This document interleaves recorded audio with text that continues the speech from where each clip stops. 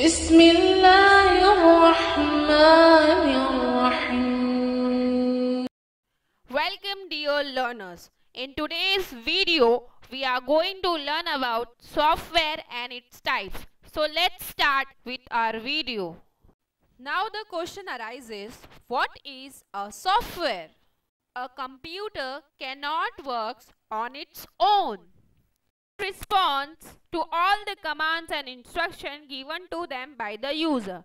User means a person who is using a computer.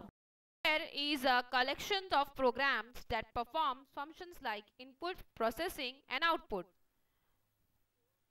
Software is mainly of two types, system software and application software. Let's learn more about system software. The biggest example of system software is the operating systems.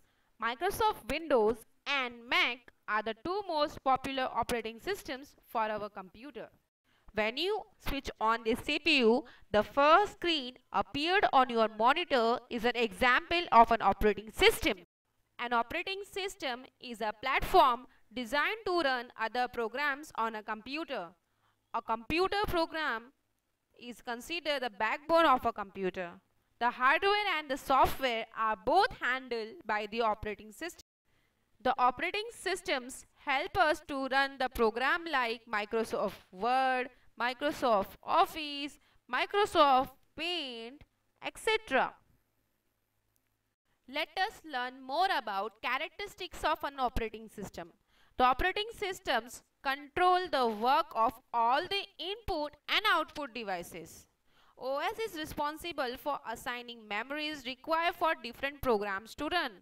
The operating systems also manage the work of the processor by allocating various tasks to as it's required.